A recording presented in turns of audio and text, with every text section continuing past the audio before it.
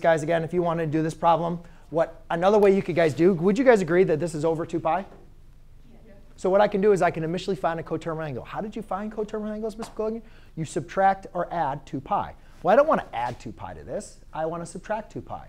But I don't really want to subtract 2 pi. Then I got to do fractions. Couldn't you guys agree that I could actually just take 3 and just subtract 6 pi over 3? Right? Why? Because by subtracting a revolution, I'm now left with pi is equal to pi over 3, which is now I got rid of the extra fluff, right? The revolution. So my angle, if you guys actually graph this, 7 pi over 3 looks like this.